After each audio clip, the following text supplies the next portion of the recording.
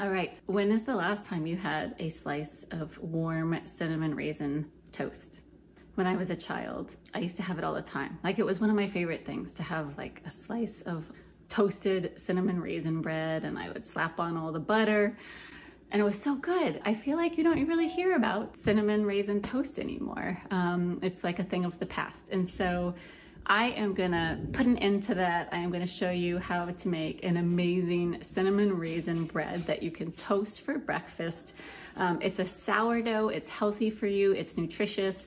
The recipe is so simple. We're gonna do one set of folds and that's it. Gunther decided to join me, my dog. I don't know if you can see him, but I'm sure you could hear him.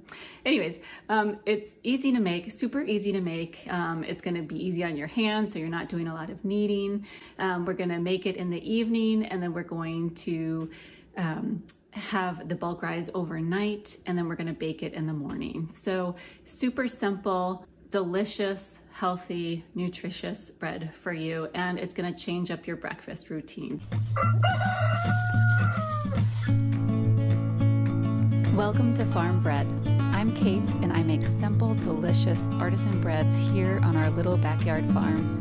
Making bread doesn't need to be complicated. Do not overthink it. Trust your instincts, take some risks, and have fun in the process. And always remember, beauty is in the eye of the beholder. So one thing that I want to emphasize is that I try to use organic ingredients when I can. I can't always, but when I can, I like to. Reason being, there are a lot of grains out there that are genetically modified and that are mass produced in fields that are sprayed with herbicides and pesticides, and that's a lot of chemicals. So I definitely recommend, if you have access to organic and you can purchase it, it's the way to go. All right, here we go. Let's get started. So I have zeroed out my scale, and in my large bowl, I am going to add about 65 grams of active bubbly starter.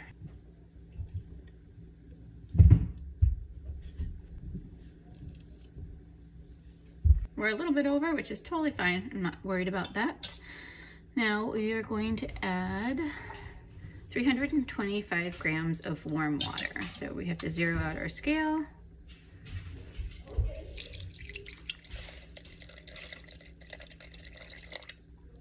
Go a little bit over, you can just remove some. There we go, 325. Now I'm going to stir these two together.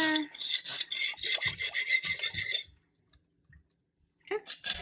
Zero out your scale before we add our flours. So we're going to add 500 grams of bread flour. Whoops.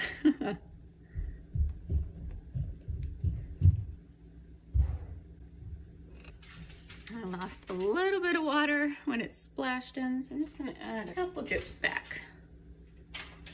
There we go. I love pink Himalayan salt, so I'm going to be using about 10 grams of pink Himalayan salt. Okay, I'm going to remove this from my scale and stir everything together.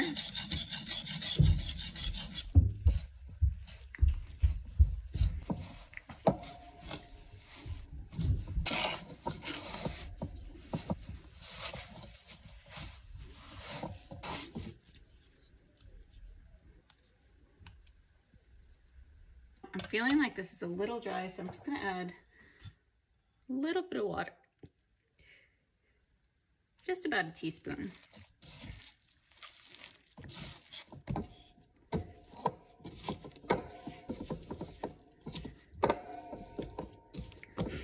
There we go. And just make sure if you have any dry spots that they're incorporated nicely. All right, good. Should have a shaggy dough, like so. All right, so I'm covering this with a damp cloth. I'm going to let it rest for about an hour. Meanwhile, I will get the fillings ready. We're gonna be adding about 150 grams of raisins.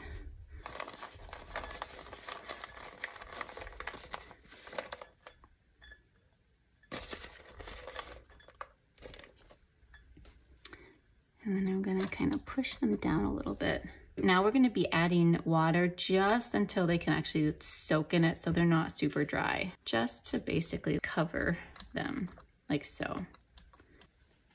Now we are going to add some vanilla and sugar and cinnamon to our raisin mixture. We will eventually be draining this water out, but right now we can let everything kind of soak up into the raisin. So I'm going to zero out my scale, and we're going to add about 10 grams of vanilla extract. I love vanilla. I love the smell of it. We're going to be adding 24 grams of sugar.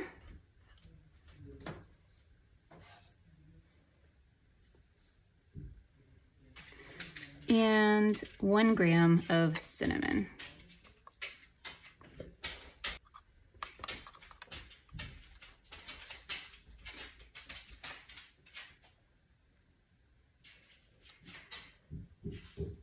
Well, I think that's good. So now we're just going to mix everything together. We have a full house here tonight. Everybody's here, so we got lots of kids running around. Keep in mind, we are going to be draining this, but right now we're just going to mix everything together really nicely and let these soak while we are waiting for our bread to rest. Okay, and then we'll just set this aside. All right, friends, we are back. I am going to drain our beautiful cinnamon raisin mixture. Hopefully you can see how nice and they plumped up a little bit. They're nice and soft, which will be great for incorporating into our dough.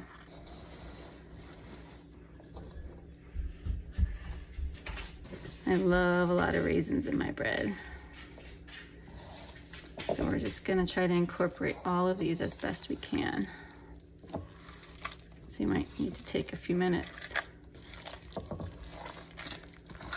to squeeze them all in there as you're folding the dough. You can already see how the dough's come together nicely. What do you think, Blake? I think it looks good.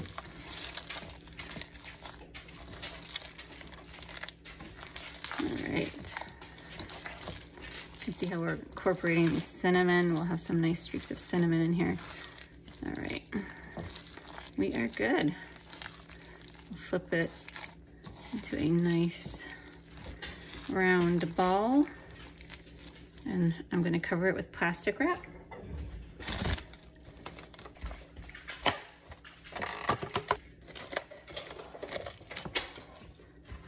Put my towel back over top. So now that this is covered, I am going to let it sit on the counter at room temperature and let it have a bulk rise overnight, and I'll come back to it in the morning. Okay, it is the next morning. Our bread has set out overnight. How beautiful does that look? You can kind of see how it's puffed up. It's about double in size. Let's take the plastic wrap off. Definitely save your plastic wrap too. You can always reuse it. All right, this looks beautiful. I'm going to gently flour the surface of our counter.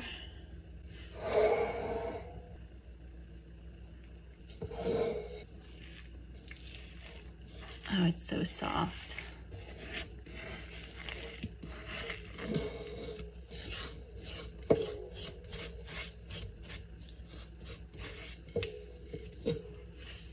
This already smells incredible. Okay, now we're just gently going to push out any little air bubbles that are too big. And then we're going to shape this. Now we are going to be using a typical loaf pan for this. We're not going to be using a ceramic cloche or anything like that. So I'm just going to shape this as like a typical log for a loaf pan.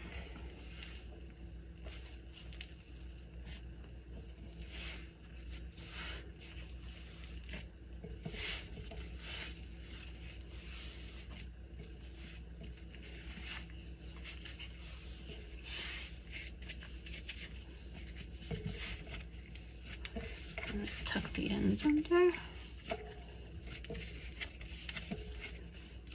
Oh, I cannot wait to try this. So now I'm going to let our log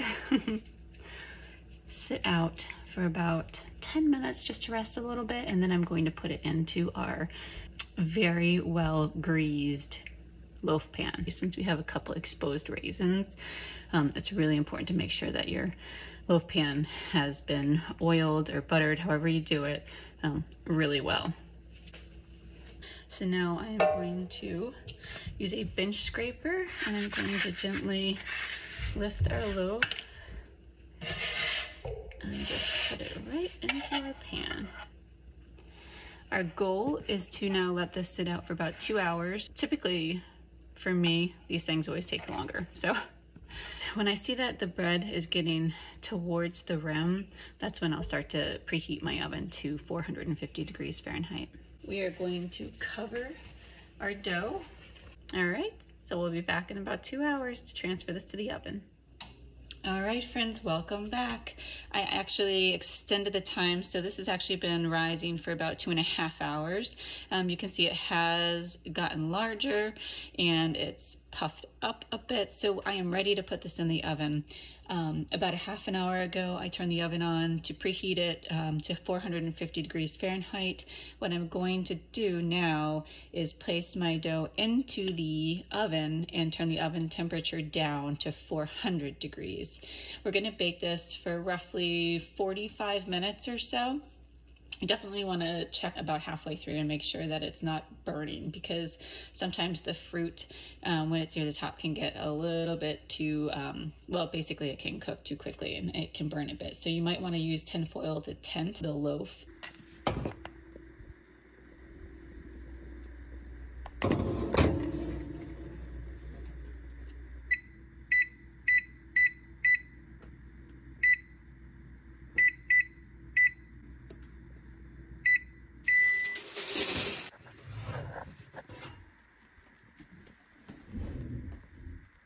What a beautiful loaf, and you have no idea how amazing my kitchen smells right now. I am going to let it cool for about 5 minutes. You can see how it's pulled away nicely from the sides. We'll remove it from the pan and place it directly onto the wire rack below. All right, it's been a few minutes. Now we can take it out of the pan, slips right out.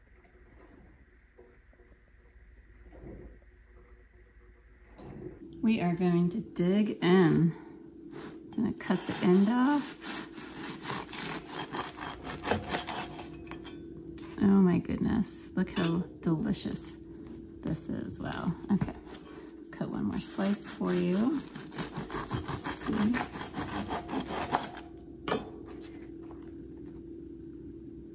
Oh wow, that is incredible. Look at all these juicy, delicious raisins. The crumb is soft. Oh my gosh, yummy. I cannot wait to eat this. So I'm gonna move this out of the way, this here. I just love butter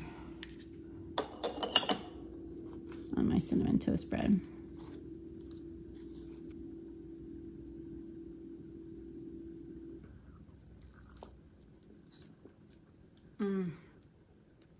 This is so good.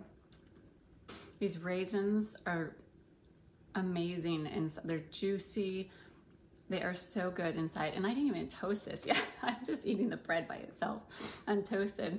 But the bread is, it's not super sweet.